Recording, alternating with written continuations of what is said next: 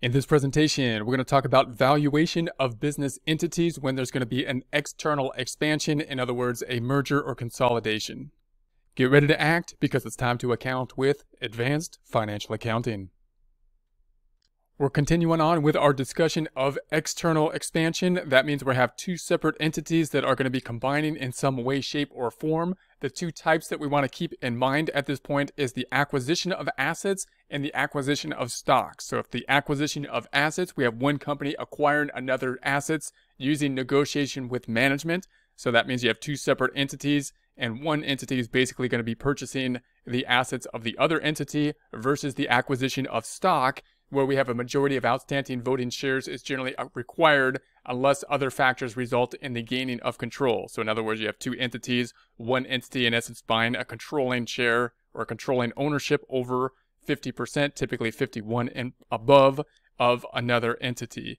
So from an accounting perspective, then the question is, well, how are we going to value the assets and liabilities? Now, when we think about the assets and liabilities, we may have to use an appraisal oftentimes in order to do so. Because remember, if you're talking about some assets, they may be on a fair value method because you might be talking about cash or something like that, or possibly stocks or investments in that way that may be easy to value with a market method. However, if you're talking about things like property, plant, and equipment, then it's going to be more difficult to know what the value is. That's the problem, because there hasn't been a market transaction for that exact same piece of equipment for some time, and therefore you're going to have to use some type of appraisal method for something like property, plant, and equipment typically. So if you think about this type of transaction, you're going to be saying, hey, well, there is some consideration happening between the two transactions. If you got company A and company B, some negotiation between the two, then obviously there's going to be some kind of payment that happens. So your mind should be saying, okay, there's going to be a market transaction. I know in total then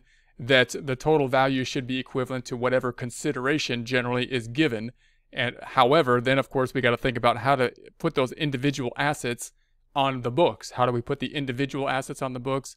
Well, typically we're going to have to go through the valuation. Now, normally, of course, if you have two companies that are going through this negotiation, they're going to have some type of valuation process happening. That's how they're going to determine what the negotiation or market price they come to is. But you're going to have to think about, okay, I need the total price of that this transaction took place in, and I'm going to have to break out, line by line, asset by asset, what is the value of these particular assets that we're going to have to put on the books for that process. So value of potential earnings, so multiple of current earnings, and present value of future estimated net cash flows. So again, if you're thinking about a negotiation, if you're thinking about one company buying another company, then you're going to be thinking, well, whatever consideration, whatever payment, if you're thinking of if it was just cash payment, like an easy type of transaction where they just paid cash and we know the value of cash, then you're thinking, well, whatever the cash payment was, then that's the total value, you would think. But then we're going to have to break it out, like we said, to the individual assets and liabilities to put them on the books appropriately, which we would need a valuation for. And then we got to think, well, what if there is a payment made that was higher than basically even that net assets minus liabilities? Even if we put the assets and liabilities at their fair value and then consideration was paid for that was over and above that amount, well, then you would think that you would have something like we call like goodwill. And what is goodwill? I mean, if we were to value, kind of think about what goodwill is, it could be some multiple of current earnings. It could be present value of the future estimated net cash flows. So what's the value of the potential earnings? And that's, of course, what's part of being the purchase price. Part of what's being purchased here is future earnings. There's current payments happening for future earnings. There's a merger happening. One company, in essence, buying the assets, or somehow this type of transaction is happening due to the fact that there is potential for the future earnings. How do we value that? Valuation of consideration exchanged. So the consideration exchanged, then you could think about like the payment. So if it was just cash, if we were saying there's going to be this transaction and there was cash consideration given within the transaction, well, that's pretty straightforward. Cash is cash. We can value cash, not a problem. If securities are used, then we have to think of, all right, well, what if they gave stocks basically? Well, then if they're traded on the market, if they have a market basis, well, we can value those because we know the market transactions there because they're being traded at any given time.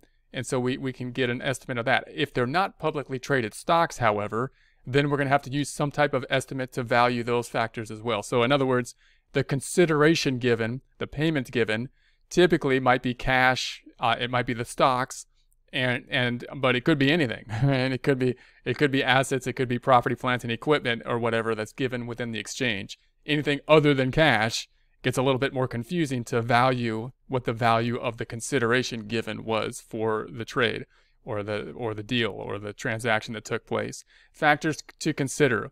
Buyer will generally not want to assume responsibility for the new company's unrecorded liabilities, contingent liabilities such as outstanding litigation.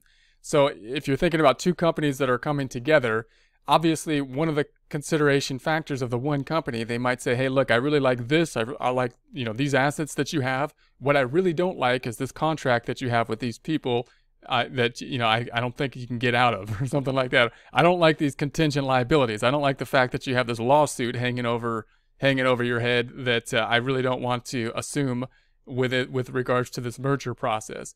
And that's part of the process where you got to consider, well, what's going to be the merger format that you're going to set up so that the controlling company needs to take that into consideration. What's going to be the easiest process to do on the merger side of things, or the consolidation side of things, and how can we do this consolidation if there's going to be large factors that you do not want to be taking on?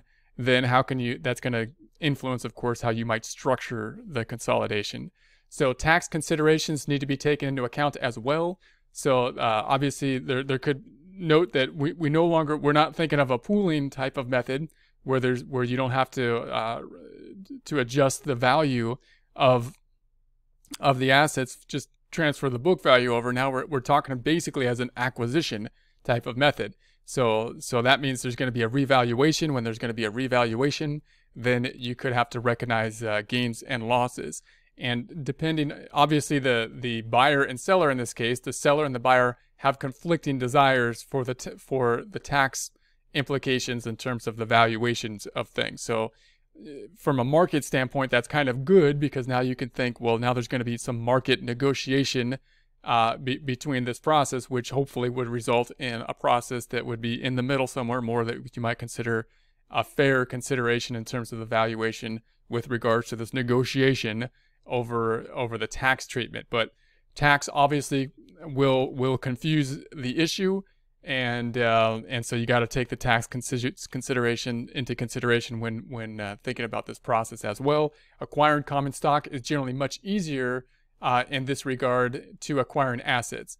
So in other words, if you do the common stock acquisition, you're not doing this kind of like a negotiation for the individual type of assets where you're going to run into this conflict more and more. So again, if you're thinking about logistically, two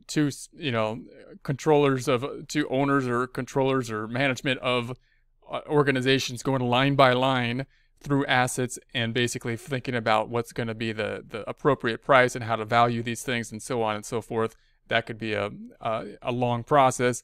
The purchase of the common stock is generally gonna be easier, but of course, again, there's pros and cons to either method. So the pros and cons, we're talking about acquiring assets. So acquiring the assets versus the just purchasing of the stock. What are the pros and cons? Well, and again, you're thinking about this is where you're thinking about two companies. One company's basically buying the other one, and they're saying, hey, let's just go look at the assets and whatnot and see what an appropriate price would be to be purchasing out the assets. So pros, will not take on the new company's contingent liabilities. So that's, again, huge factor, because oftentimes if you're looking at another company and say, look, this company would be doing great if it wasn't for the fact that you had, this lawsuit hanging over your head or something like that. Well, what you want to do then is pick out the stuff that they would be doing great with and remove that huge contingent liability that's causing them a problem. So that's the acquiring of the assets could help with that. Method could be beneficial. Will not take on new company labor unions and other contracts. So and other things that the company, you might be saying, this company would be doing great. They got so many good things, but this labor union is kind of something that's kind of dragging them down a bit, or some other contract that they don't, that could be, cumbersome to the company.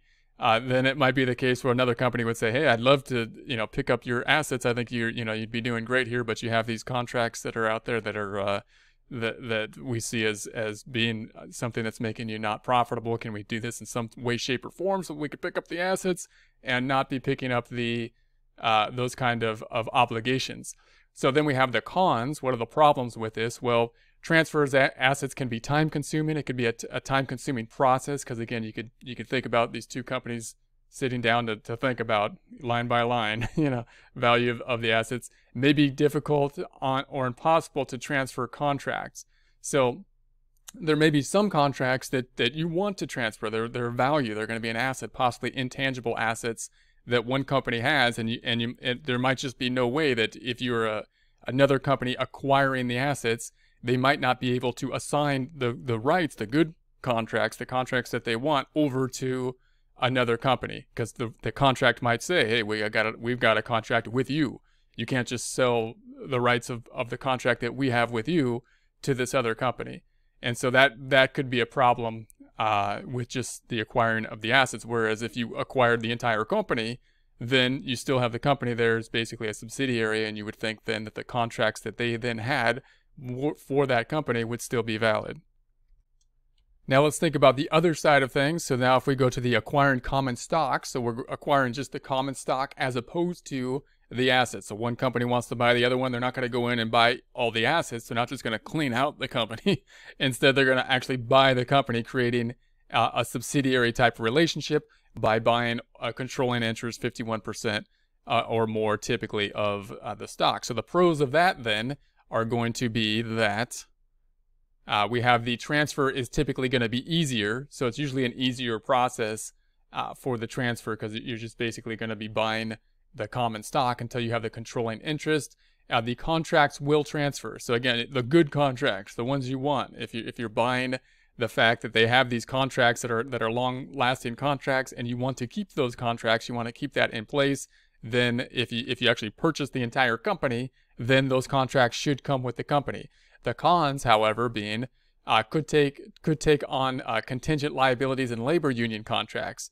So the cons, of course, being that if they have those contingent liabilities, they got lawsuits hanging over their heads. You might be assuming those lawsuits. And then if they have contracts that you don't want, including labor union contracts, which typically the company doesn't want, then you may be taking on those as well.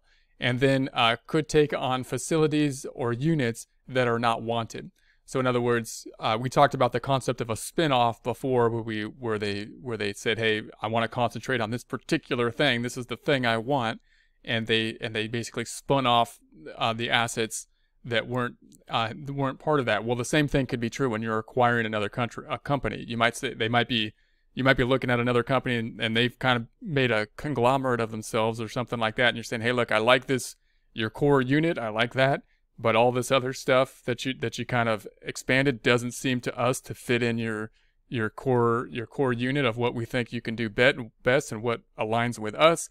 So we would like to just purchase, what your core factors, and these other facilities aren't in alignment with us. Well, if you're just picking and choosing the assets that you're purchasing, you can do that more easily. Whereas if you're just purchasing the common stock, you're gonna get everything. So if that were the case, then of course you could think about purchasing the entire company and then doing a spin-off or something like that.